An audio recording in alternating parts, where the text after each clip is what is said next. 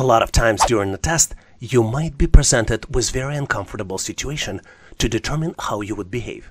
This is one of those test questions. You got promoted to the manager role that your colleague at work was also hoping for. Now things are awkward between you two. You want to keep the relationship going, but your colleague is not speaking to you outside of the required communications during the team meetings. You have 5 choices to select all that apply in order. Choice A. Apologize for the fact that you were promoted over your colleague. Choice B. Ask your colleague about her career aspirations. Choice C. Schedule a meeting to discuss your colleague's feelings. Choice D. Stay professional. Choice E. Prepare the 30-day action plan as a manager of the department. Take a close look, maybe pause this video, give yourself 10 to 15, maybe 20 seconds to see if you can come up with the answer. Are you ready?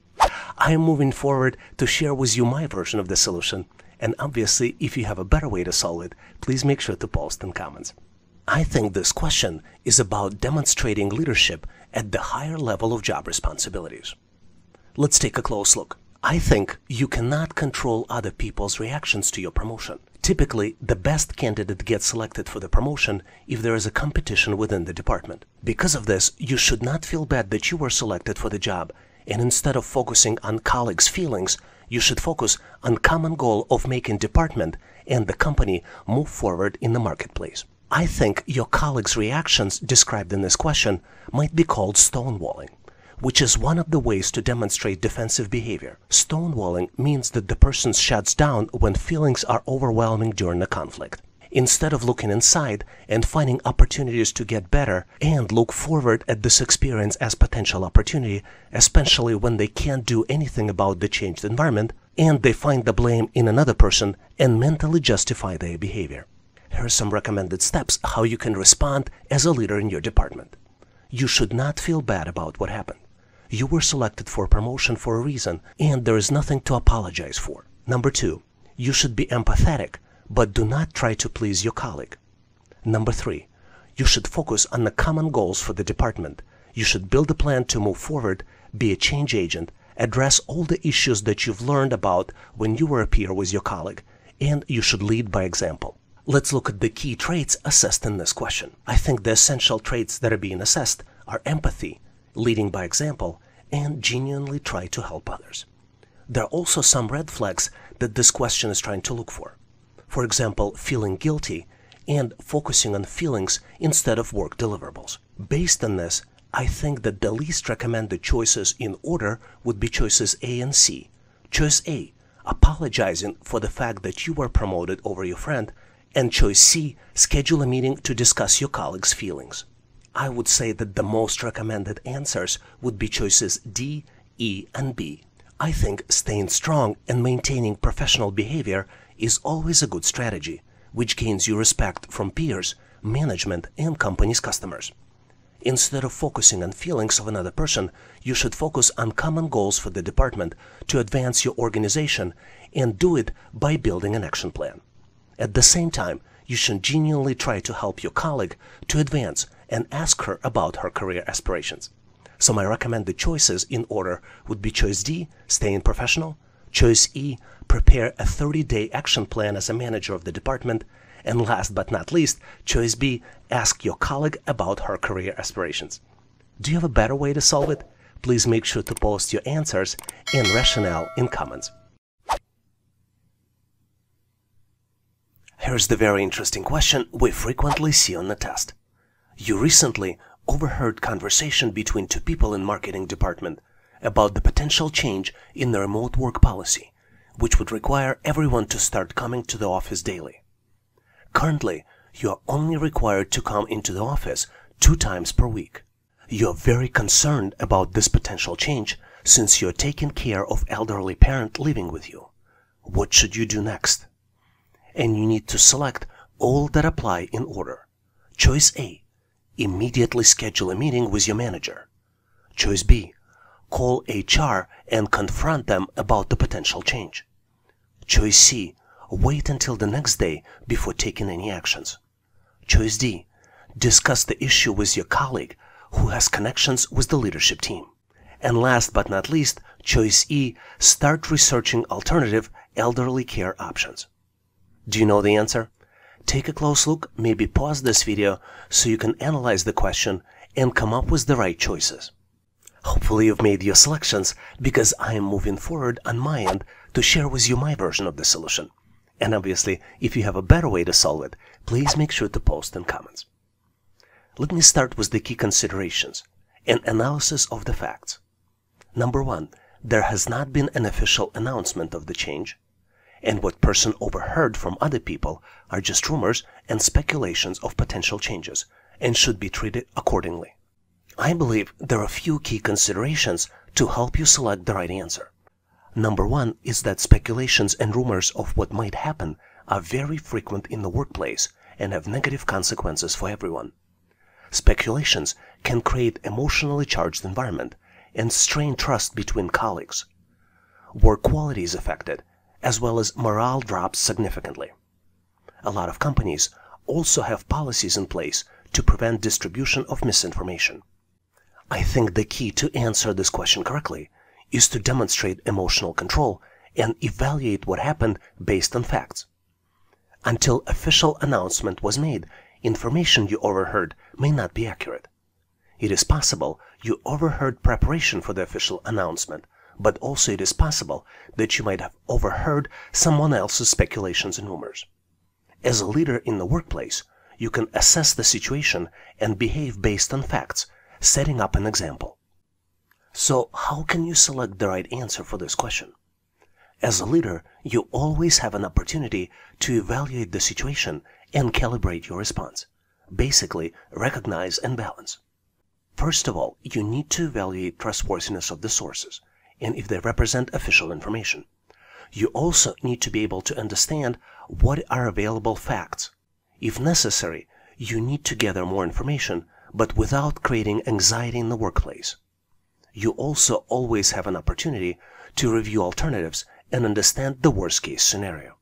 This question also evaluates you on self-controlling your emotions. Because the outcome of the potential change is very important to you, it is very easy to get emotional. But it is unclear if the change is going to take place, since there was no official announcement yet, and it is possible you just overheard rumors and speculations. The best way to approach this situation might be to practice self-control and plan your response instead of reacting emotionally. Considering all this, let's look at how to develop a better self-control, because it is very important in answering this question. To better control your emotion, you need to pause to understand what just happened. Some experts recommend pause for 24 hours or longer. It is also important to focus on the things that you can control. In case potential change is implemented, how bad is it going to be? A lot of times the worst case scenario is not catastrophic. And then the last but not least technique, the one which I like the most, is focusing on the positive aspects of the change. Are there anything positive that might happen after the change is implemented? Can you focus on that? I believe that essential traits tested in this question are emotional self-control, stress management, optimism, and maintaining positive attitude, as well as ability to adapt to changing environments and leading others by personal example. Let's look at each one of these traits in more details. Self-control is the ability to navigate through difficult situations without losing the focus. Your ability to maintain anxiety allows you to manage your stress and control impulses and monitor and self-assess your emotions. Positivity in the workplace is contagious, and optimistic leaders are able to pursue goals even when they are faced with a lot of obstacles. Change is an essential part of the workplace, and leaders that are able to adapt to the change quickly and remain flexible in the changing environment make better decisions and more valuable to the organizations. I also believe that based on your responses, this question can uncover some red flags in your thought process. Those red flags might be impulsiveness in responses, inability to differentiate facts from rumors and speculations, and creating a drama in the workplace. Some leaders think that time is of the essence, and they believe that they need to move quickly to respond, instead of evaluating the facts and gathering more information. Impulsive behavior typically limits analysis of the information before acting and makes people act without thinking about the consequences. Most of the time, people that demonstrate impulsive behavior, as well as people that do not know how to handle emotionally charged situations, create drama in the workplace. Based on this, I believe choices A, B, D, and E are the choices to avoid. Choice A: immediately schedule a meeting with your manager. You do not have enough information to schedule a meeting with the manager since there are no facts to discuss. Choice B: call HR to confront them about the potential change. Very similar situation, you might be creating a drama without evaluating the facts. Choice D: discuss the issue with your colleague who has connections with leadership team. Colleague may not know anything about this, and approaching the colleague with this information will just spread the rumors. And last but not least, choice E: start researching alternative elderly care option. Even though this is always a good thing to do to have a backup plan, at this point it's not justified to spend time doing this activity. Companies are looking for leaders with strong emotional self-control that can deal with challenges, maintain focus, and navigate challenging situations. Postponing actions and response until factual information is available is the best choice in a lot of situations. By practicing self-control, you can also create a precedent in the workplace and set a good example for your colleagues. So based on this information, my recommended answer is choice C: wait until the next day before taking any actions. Do you have a different thought process or different choices that you would recommend? Please make sure to post your answers and suggestions in comments. Here's the very interesting question you might frequently see in the recent tests. During virtual meeting, one of the participants is actively consuming lunch, which creates a lot of frustration for you since you can't concentrate. As a team lead, you scheduled the discussion during the lunch hour since this was the only time available, as you need to finalize a design solution for your project. What would you do next? And you have 5 different choices, and you need to select all that apply in order. Choice A: end the meeting as quickly as you can with the reason that you can't concentrate. Choice B: immediately after the meeting, contact the participant who was actively eating and discuss the inappropriate behavior. Choice C: thank everyone for joining the meeting during lunch hour. Choice D: make a humorous comment at yourself for not being able to concentrate. And last but not least, choice E: meditate after the meeting to calm down and practice meditation on how to concentrate better. Not an easy question, would you agree? Give yourself a little bit of time to see if you can come up with the solution. And on my end, I'm going to move forward and share with you my version. And obviously, if you have a better way to solve it, please make sure to post in comments. When sharing with you my answer, I need to acknowledge that everyone is different, and your choices for this particular question might be different as well. What's interesting is that this question doesn't have a single obvious answer and is designed to test your particular personality.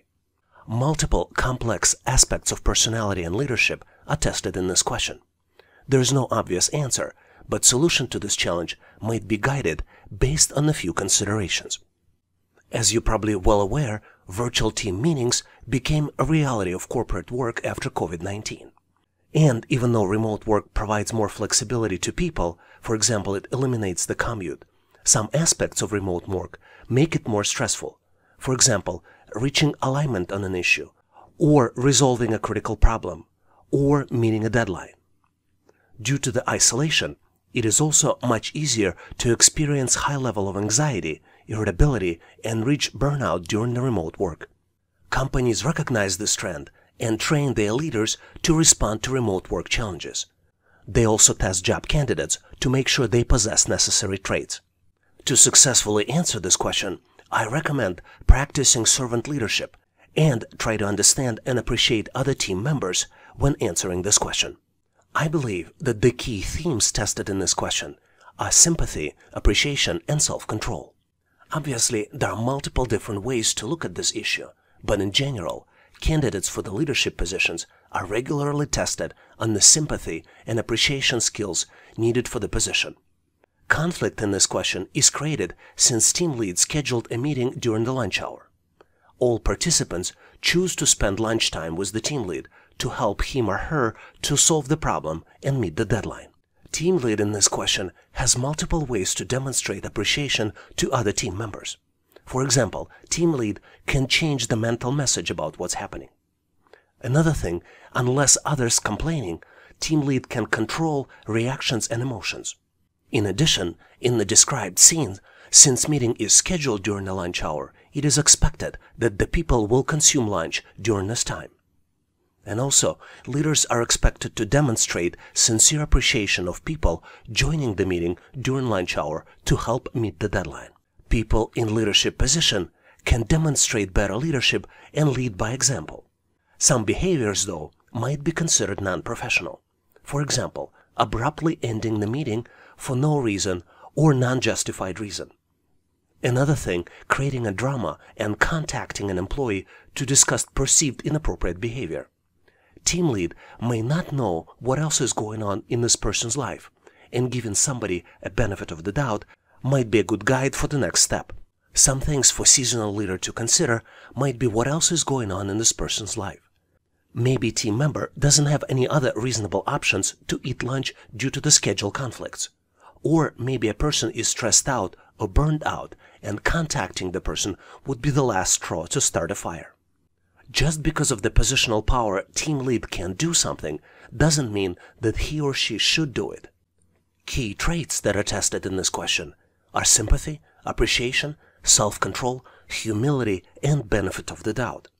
In remote work environment, it is especially easy to make a mistake, misjudge someone, lose temper, and misunderstand the situation.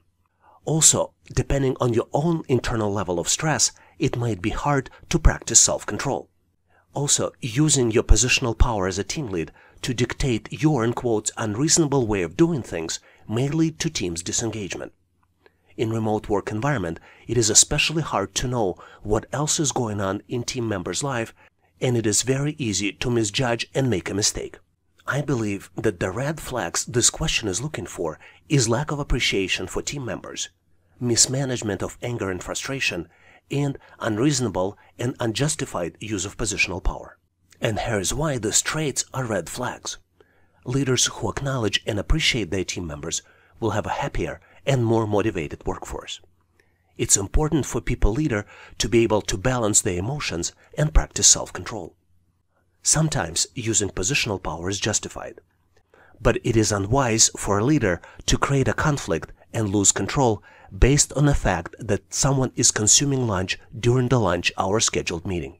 In addition, also making a humorous comment about yourself and acknowledging an individual personal issue can a lot of times discharge tense situation. Based on all of this information, the least recommended answers might be choices A and B. Choice A, ending the meeting as quickly as you can with the reason that you can't concentrate, may not be a good choice. And choice B, immediately after the meeting, contacting the participant who was actively eating and discuss the inappropriate behavior, may be unreasonable and unjustified use of positional power. Considering sympathy, appreciation, self-control, humility, and benefit of the doubt being essential traits for a good leader, I would recommend choices C, D, and E being the most recommended answers. The goal of a leader is to demonstrate servant leadership, appreciate everyone joining the meeting, and focus on the end goal for the discussion, which is finalized design for the solution. Based on this, my recommended answers are in order. Choice C, thank everyone for joining the meeting during lunch hour. Choice D, make a humorous comment at yourself for not being able to concentrate. And last but not least, choice E, continue improving yourself and meditate after the meeting to calm down and practice meditation on how to concentrate better. Do you have any other suggestions? Please make sure to post them in comments. Thanks for watching. If you liked the content, please give us a like and consider subscribing. Thanks for all your endorsement, support, and patronage. For additional helpful information, please make sure to check out links in the description. For detailed list of available resources, I encourage you to check out resources page on our website, howtoanalyzedata.net/resources. If you know someone who would benefit from this content, please consider sharing the link. Please leave the feedback, corrections, or suggestions in comments. And all the best on your journey. I'll see you in my next video.